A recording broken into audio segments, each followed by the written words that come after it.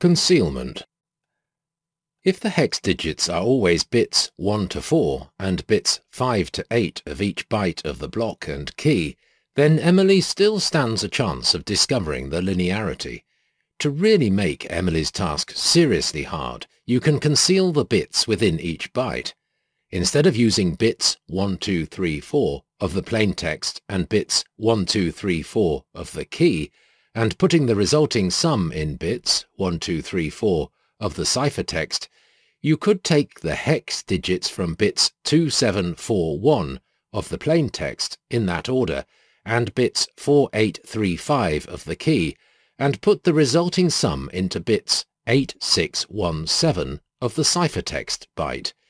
You can use any combination of 4 bits that you choose in any order, as long as the 2 hex digits in each byte use all 8 bits once each. Just to be clear, we are not saying that Sandra extracts these bits from each byte, deciphers the disguised linear substitution, performs the arithmetic, then repacks the resulting bits in a different order. That would be far too slow, and Emily would know exactly what was afoot. Instead, Sandra does this when she builds the substitution tableau.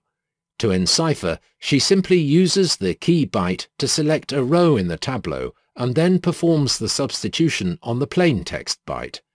All of the disguise and concealment are built into the substitution tableau. Camouflage.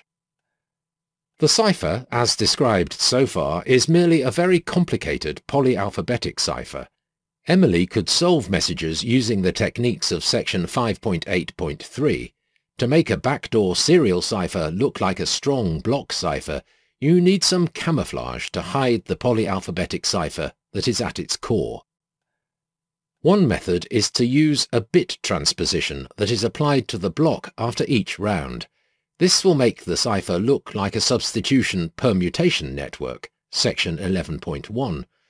To preserve the hidden linearity, the 4 bits that make up each hex digit must end up in a single byte. They need not be in the same bit positions in that byte, and they need not be contiguous, but they must be in one byte together. In other words, each byte of the input gets split into 2 hex digits that are fed into 2 other bytes at the next round in some transposed order.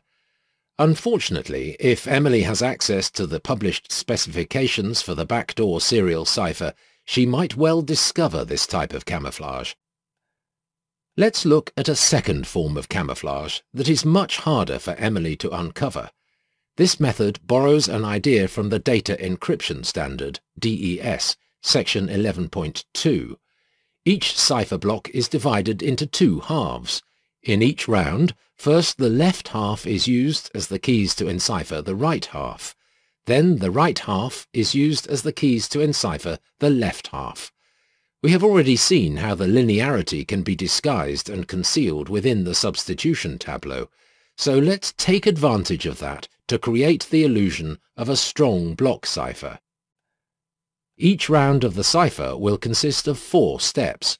1. Each byte in the left half is enciphered using 1 byte of the key. 2. Each byte of the right half is enciphered using 1 byte of the left half as the key. 3. Each byte in the right half is enciphered using 1 byte of the key. 4. Each byte of the left half is enciphered using 1 byte of the right half as the key. To make this look ultra-strong, each byte of the block should be enciphered using a different byte of the key in each round, and each byte of one half of the block should be enciphered using a different byte from the opposite half in each round. You can fancy this up by shuffling the bytes in the block and the bytes in the key for every round. You can make the key larger than the block to present an even greater impression of strength. The cipher remains linear, however, because the linearity has been preserved in every step of every round. Storage. Let's look at the mechanics of the backdoor serial cipher. In each byte of the key, the plaintext and the ciphertext, there are 2 hex digits. Each of these could occupy any 4 bits of the byte in any order. Let's call that ordered set of 4 bits the bit configuration of the hex digit, and the combination of 2 hex digits in a byte, the byte configuration. The key does not normally change configuration, but the byte configuration of the plain text and ciphertext can change at any stage of the encipherment. For each substitution, there are 6 bit configurations, 2 for the key, 2 for the plain text, and 2 for the ciphertext. For each hex digit, the permutation, scrambled order, of the 16 hex values also can be different, so there are also 6 permutations of the hex values for each substitution, 2 for the key, 2 for the plain text, and 2 for the ciphertext. This combination of 6 configurations and 6 permutations determines the substitution tableau. For each distinct combination of bit configurations and permutations, a separate substitution tableau is needed. Each tableau uses 65,536 bytes, so storage might be a problem.